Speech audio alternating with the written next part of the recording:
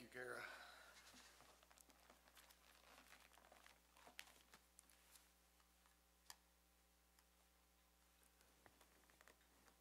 Paul said in 2 Timothy chapter 2, verse 9, the word of God is not bound. And these are not the best circumstances. It's going to last, Lord willing, hopefully a few more weeks. But the word of God is not bound. And the Lord takes his word and always accomplishes his purpose. And we're thankful for that. And as I'm trying to bring this message, I get a lot of comfort from knowing this. The word of God is not bound. I'm going to be speaking from Mark chapter 6, and I've entitled the message for this evening, Christ Marveled at Unbelief. Now you'll see where I got that title as we read these first 6 verses of Mark chapter 6. And he went out from thence and came into his own country. That's talking about his own town, where he grew up. And his disciples followed him, and when the Sabbath day was come, he began to teach in the synagogue. And many, hearing, were astonished, saying, From whence hath this man these things? And what wisdom is this which is given unto him, that even such mighty works are wrought by his hands? Is not this the carpenter? I can hear the way they said that. Is not this the carpenter, the son of Mary, the brother of James and Joseph, and of Judah and Simon? Are not his sisters here with us? And they were offended at him. But Jesus said unto them, A prophet is not without honor, but in his own country, and among his own kin, and in his own house. And he could there do no mighty works, save that he laid his hand upon a few sick folk, and healed them, and he marveled because of their unbelief. And we went round about the villages teaching. He marveled because of their unbelief. Our merciful Heavenly Father, we ask in Christ's name that your word would not be bound, that you would speak to our hearts according to your will. Reveal thyself to us. May we be found in Christ. May our sins be forgiven for his sake. Give us grace to love you more, love one another more. And Lord, accept our thanksgiving. We thank you for who you are, and we thank you that salvation is what you do. Now, bless this message for Christ's sake. Be with all your people wherever they meet together, and be with our leaders and give them the wisdom and understanding to do what's right at this time. Bless us for Christ's sake. In his name we pray. Amen. To say that Christ marveled at anything is a very remarkable thing. You see, he knows everything already. And nothing ever takes him by surprise, because everything that takes place is his will being done. He is sovereign over everything. And yet this scripture says he was amazed. He was astonished. He was astounded by their unbelief. Now he had gone back to his hometown. Verse 1 of Mark chapter 6, and he went out from thence and came into his own country, and his disciples followed him. He went back to the hometown of Nazareth, where he'd grown up for 30 years, and he brought his disciples with him. Now, when he had left Nazareth, as far as they knew, all he was a carpenter. And he has been gone, and he's become famous and done many mighty works, and had disciples coming back with him when he comes back to his hometown. They'd heard of his miracles, they'd heard of his healing, and they've heard of his teaching, and they're excited about hearing this one come home. Verse 2, and when the Sabbath day was come, he began to teach in the synagogue. Now remember, these were people who had known him all of his life. They knew him when he was a toddler. They knew him when he was a young boy. They knew him when he was a teenager. They knew his family. They knew him. And I think it is so enlightening that although the Son of God was before them, and though true holiness walked before them, they didn't get it. They didn't really understand who he was. And they heard him speak, and the scripture says, and many hearing him were astonished. And this is not the astonishment of admiration in any way. And here's what they said, from whence hath this man these things? And what wisdom is this which is given unto him, that even such mighty works are wrought by his hands? We just can't receive this. We can't get a hold of this. Is not this the carpenter? A run-of-the-mill carpenter. He has no education. He has no wealth. He has no status. He's a run-of-the-mill carpenter. He frames houses. He works with wood. He is a carpenter. How from him come these mighty sayings and these mighty acts? Now, let's go on reading. Is not this the carpenter, the son of Mary? I think Joseph must have been dead by this time.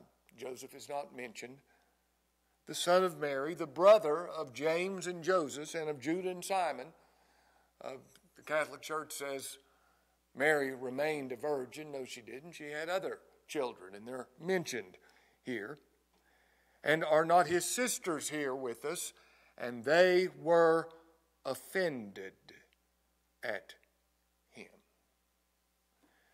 I want to look at a passage of Scripture in Matthew chapter 11, verse 6. The Lord says, blessed is he.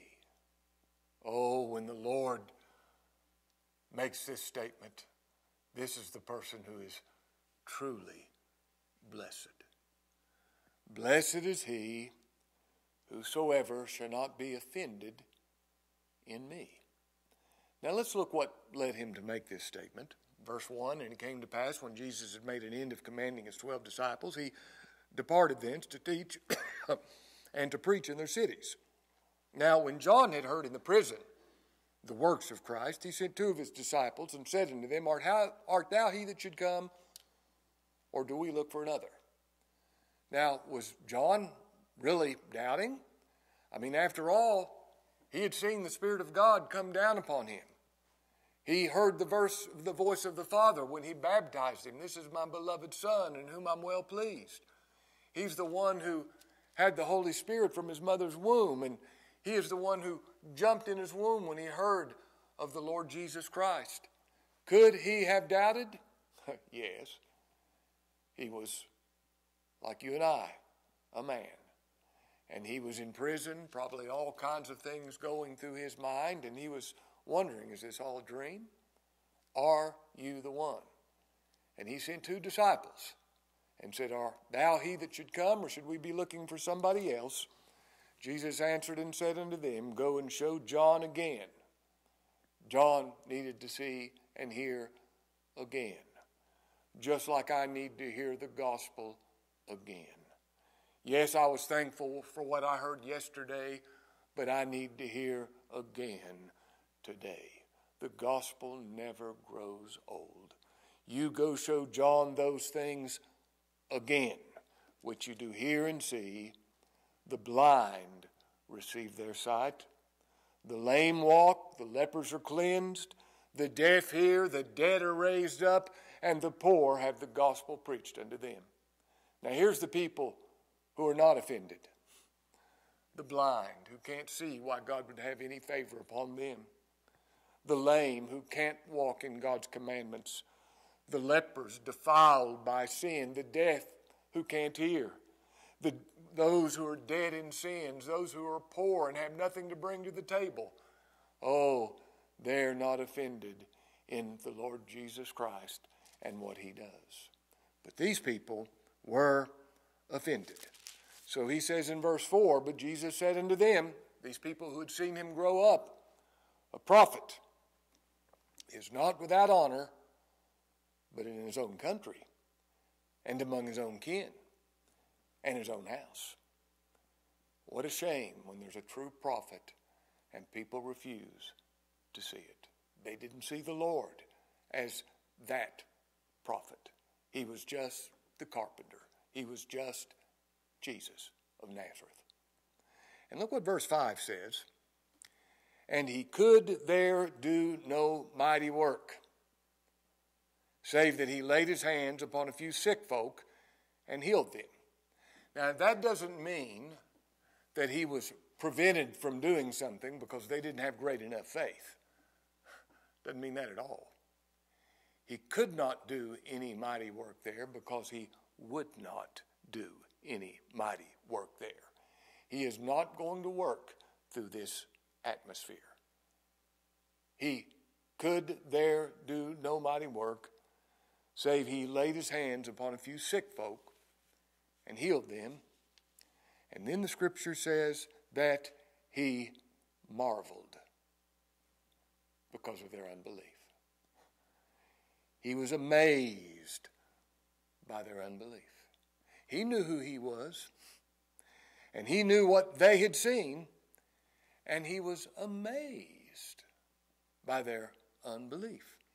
You see, unbelief is the most groundless, excuseless thing in all of the world. Now, what is unbelief? Now, the best way to answer that is by asking, what is faith? Unbelief is the opposite of faith. What is faith? Faith is believing God. Abraham believed God. God made these promises to Abraham. Abraham didn't have any empirical, tangible proof that any of this would ever take place except the Word of God. And that was enough.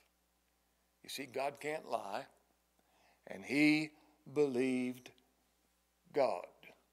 All you have is a word from God with no other evidence, and you believe. That's what faith is. You believe what God says. You see, he's utterly trustworthy. He doesn't need to have verifications and proofs because of what he says. He says it, and it is so because of who is speaking. And every believer is wrapping the entire salvation of their soul, resting upon, believing, relying upon what he has said. To him that worketh not, but believeth on him that justifieth the ungodly, his faith is counted for righteousness. I'm counting on that. What must I do to be saved? Sirs, what must I do to be saved? Believe on the Lord Jesus Christ, and thou shalt be saved. I'm relying on that. If thou shalt confess with thy mouth the Lord Jesus and believe in thine heart that God raised him from the dead, thou shalt be saved. I'm relying on that. Whosoever shall call upon the name of the Lord shall be saved. Lord, I'm calling, save me. Christ Jesus came into the world to save sinners, of whom I am the chief. Lord, I'm the chief of sinners. That means you came to save me. I am relying on what God has said in his word. Now, unbelief does not believe God. You've all been around someone where you kind of maybe questioned what they said, questioned the truthfulness of what they said, and they said, "Are you calling me a liar?" Yeah. I don't say it that way. I don't want to appear so rude. It might be somebody who is trying to pick a fight, but that's what you're thinking. Yes. Yes, you are a liar. All men are liars. But he's not. He cannot lie because who he is, and we believe him explicitly. To fail to believe him is to call him a liar. Let me give you an example. 1 John chapter 1, verse 10 says, if we say we've not sinned, and that word is a verb, and it's in the present tense, right now, whatever I'm doing. If I look at you right now, even while I'm preaching, and say, I've not sinned, you know what I do? I make God a liar, is what the Scripture says. And his word does not abide in me, because he says I have sinned. And God saw that the wickedness of man was great in the earth, and that every imagination of the thoughts of his heart was only evil continually. Now, if I deny that, I'm calling God a liar, because that's God's testimony. Isaiah 64:6 says our righteousnesses are as filthy rags. Romans chapter 3, verses 10 through 12, there's none righteous, no, not one. There's none that understands. There's none that seeketh after God. They've all gone out of the way. They've together become unprofitable. There's none that doeth good, no, not one. Now, in unbelief, understand this. Understanding is not the problem. In unbelief, understanding is not the problem. No, you understand, and I understand exactly what's being said. For instance, to say that the Bible is the Word of God, every word inspired, who doesn't understand that? It means every word is inspired. Now, you might not believe it because you don't like the implications of that. That means if it is the inspired Word of God, I've got to believe what it says. And I've got to believe exactly what it says. And it might run contrary to what I think. To say that God is sovereign means he's the first cause of everything. And that means everything. He is in control of everything. Now, what's hard to understand about that? You might not like it. You might disagree with it because the implications of it you can't go on with, but you understand it. To say that men are dead in sins. You know what that means. Somebody's dead, can't do anything. Can a dead man believe? Can a dead man repent? Can a dead man love? No, you understand what that means. Now, you might not like it. You might not like the implications of it. You might not like what it says about you, but you understand. To say that God chose who would be saved before time began, there's nothing hard to understand about that. Everybody that hears that knows exactly what it means. You might not like it, but it's not hard to understand. To hear that Christ actually saved the elect when he died, when he said it is finished, their salvation was accomplished. Nobody says, well, what's he mean by that? You know exactly what that means. That means if Christ died for you, you must be saved. It means he's everything in salvation. Now, you can find things you disagree with because of the implications of that. Well, that means he didn't die for everybody. That doesn't seem fair. And all of a sudden we become God's judge. That doesn't seem fair. God shouldn't be that way. To say God's grace is irresistible and invincible, his grace actually saves, everybody listening knows exactly what that means. You might not like it. To say you have to persevere all the way to the end to be saved. Only he that endures to the end shall be saved. Everybody knows what that means. You see, this thing of unbelief is not a lack of understanding. It's a hatred for what is said and a rejection of what is said. It is a willful rejection. There is no love for God as he is, rather enmity, and nice people turn mean when they hear the gospel. No love for the message of the gospel, quite frankly, because in their own mind they do not need it. And the gospel destroys what they are hoping in. Unbelief is a willful choice. You hear what you hear, you understand, but you don't like it. Now, when you believe, you don't choose to believe. You believe something because it's the truth. You don't say, well, I'm going to choose to believe that. No, you believe something because it's the truth. But if you don't believe, there's a willfulness in it. Now, all who believe have this in common. The gospel is good news to them. Every aspect of the gospel is good news. It's good news that God's given us a written revelation. What do we have if we don't have that? It's good news that God is sovereign, that He's in control of everything. If He's not, oh, we're in trouble. It's good news to know that God elected a people, that Christ accomplished salvation for those people, that God's grace is invincible and irresistible. That's good news. It's good news to know that He preserves His people. Good news. Now, to an unbeliever, this is not good news. It's good news to sinners. Now, anything that will keep this from being good news to you, here's the only reason. Self-righteousness. That's it. It's only self-righteousness that will keep a man from rejoicing and finding the gospel as offensive.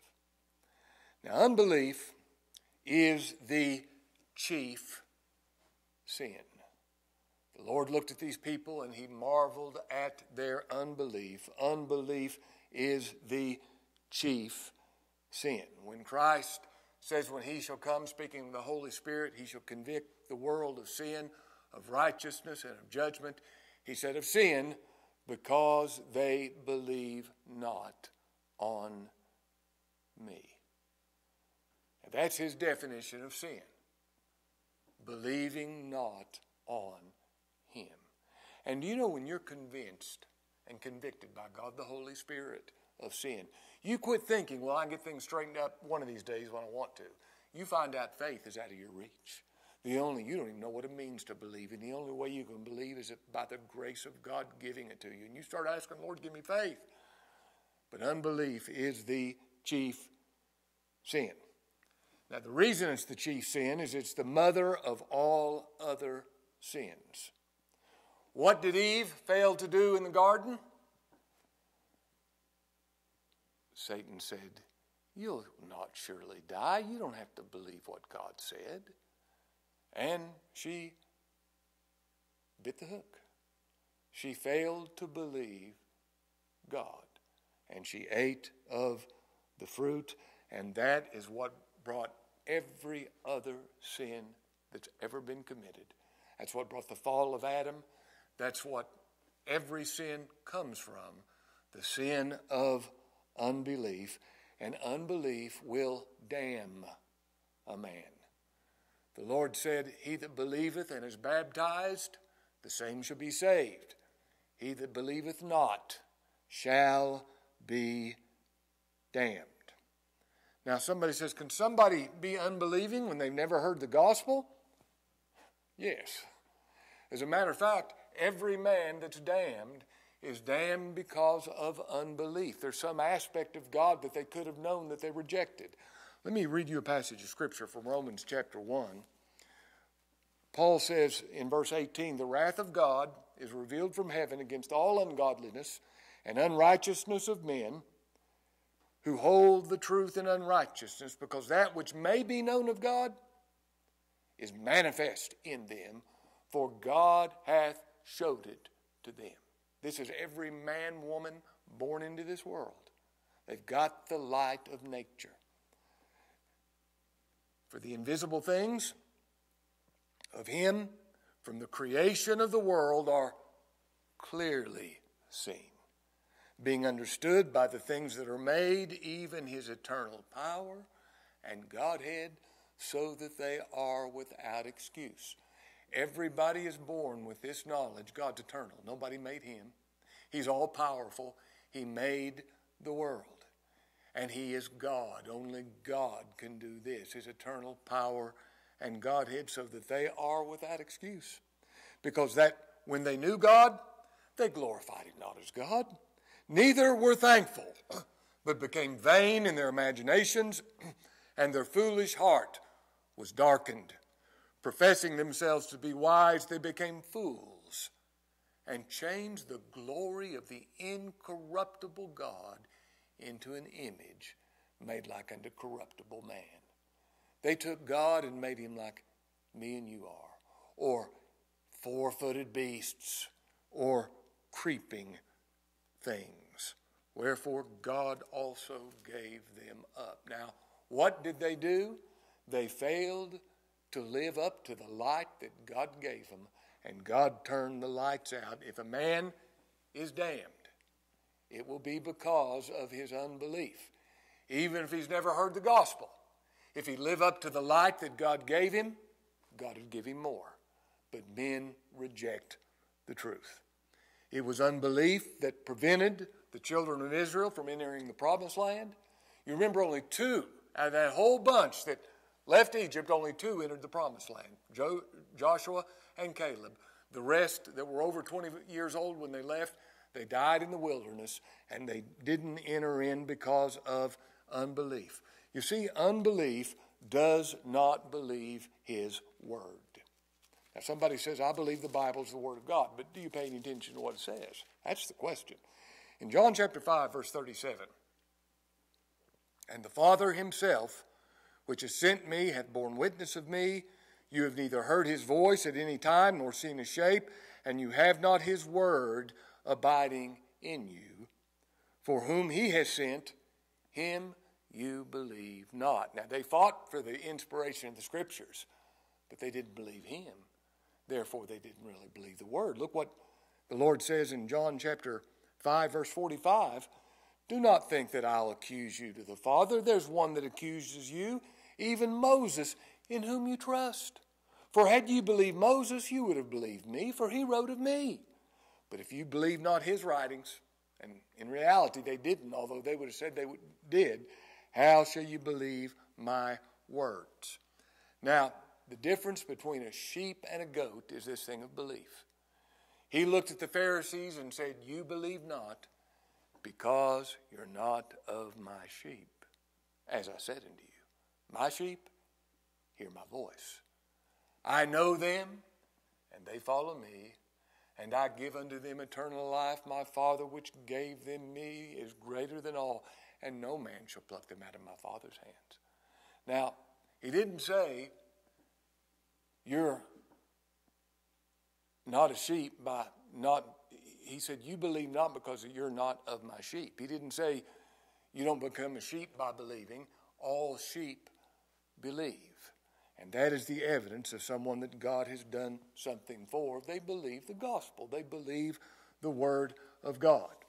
Now, if you're a believer, and you know this by painful experience, if you're a believer, you still have unbelief.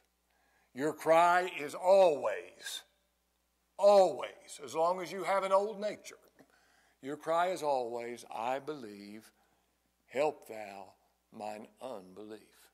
You see, the old man never believes, and the new man always believes. And I think it's amazing, even after his resurrection, he upbraided the disciples for their unbelief and hardness of heart. If you're a believer, unbelief is your biggest problem. The disciples said, why could we not cast them out? He said, because of your unbelief. Christ marveled.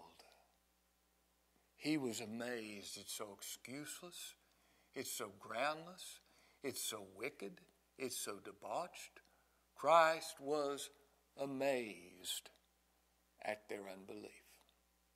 But did you know there's something else that it says he marveled at in the Scripture? In Matthew chapter 8, verse 10.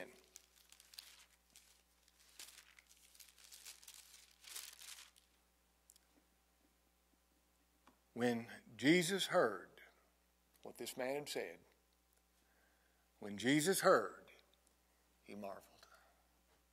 Now remember, it's an amazing thing for Christ to marvel at anything because of who he is. But when he heard what this man said, the Scripture says he marveled. He was astonished. He was filled with admiration.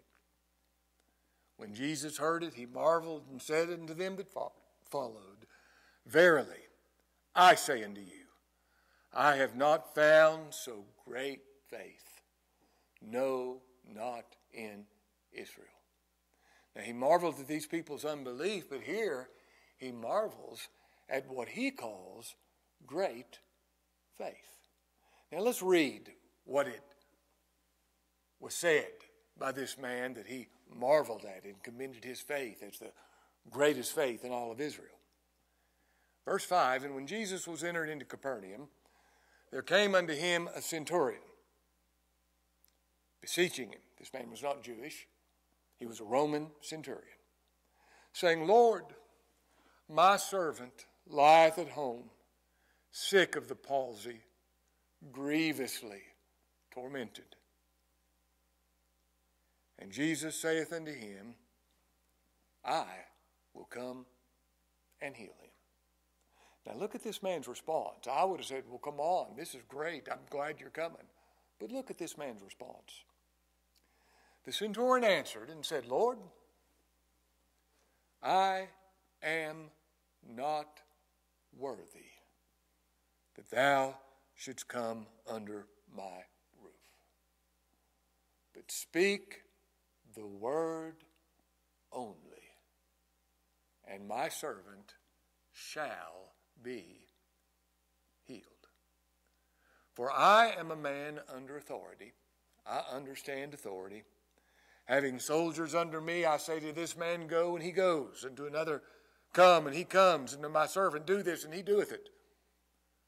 I understand authority, and I understand that you have such authority that all you have to do is speak the word. You don't have to make a move to my house. All you have to do is speak the word because of your absolute authority as the God of glory. All you have to do is speak the word, and my servant shall be healed. When Jesus heard, he marveled, and said to them that followed, verily I say unto you, I have not found so great faith, no, not in Israel. Now, upon the surface, I would not have called this the greatest faith in Israel. I think of Noah spending 120 years building an ark because he believed what God told him was going to take place. He was the butt of jokes everywhere. Look at that crazy idiot building that ark. But he kept building, 120 years, knowing that the flood was going to come, and he believed God. Now, I would have called that great faith. Or what about Abraham, when God called him to go out to a place that he didn't know anything about, and he just started walking, not knowing what was behind it, simply believing what God said? Or what about when he offered up his son on the altar, believing that God would raise him from the dead? I call that great faith. What about David running at Goliath fearlessly with that sling and stone and saying, you've defied the armies of the Lord of hosts? And he told him he was going to take his head off, and he came running at him without fear. I call that great faith. But look at this man's faith.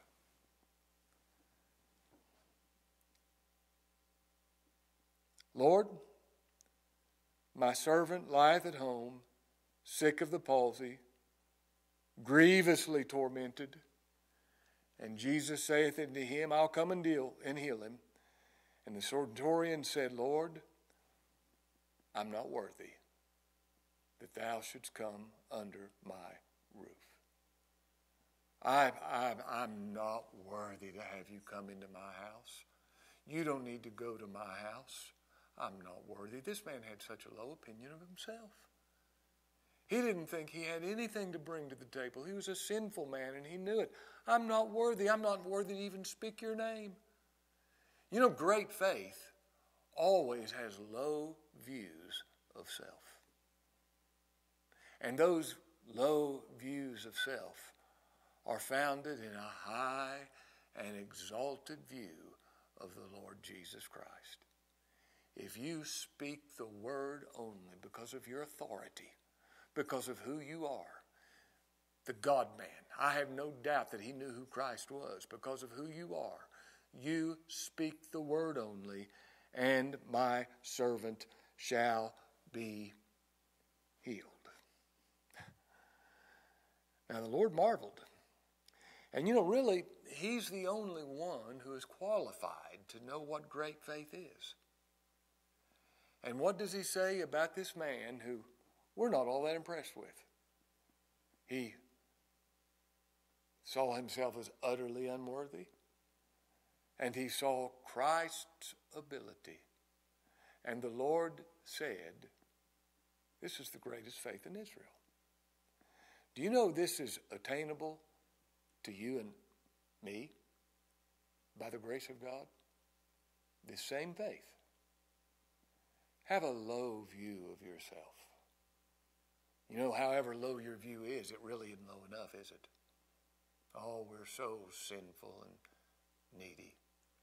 Have a low view of yourself and have a high and exalted view of the Lord Jesus Christ. You can't think of him high enough. He's God the Son, the wonderful Counselor, mighty God, everlasting Father, and Prince of Peace. He's the one who is the Lord. He's Lord of all. He's Jesus. Thou shalt call his name Jesus. He shall save his people from their sins. He's the Christ. He's God's prophet. He's the very Word of God. He's God's priest who brings his own blood. He's God's king who rules and reigns. You can't think of him highly enough. Great faith believes his ability. Abraham staggered not at the promise of God through unbelief, but was strong in faith, giving glory to God, being fully persuaded that what God had promised, he was able also to perform. Now this faith that Christ called the greatest in Israel, by his grace, is attainable to me and you. All we have to do is see ourselves as utterly unworthy. That all he has to do is speak the word and it takes place because of his ability. That is great faith. And the Lord marveled at it. He didn't see this very often. May the Lord give you and I this great faith. Let's pray together. Lord, we ask in Christ's name, that name which is above every name, that we would exercise this great faith, seeing our own unworthiness, sinfulness, and the power of thy Son and his ability to save. Grant us this faith for Christ's sake. In his name we pray. Amen. Well, Lord willing, I'll see you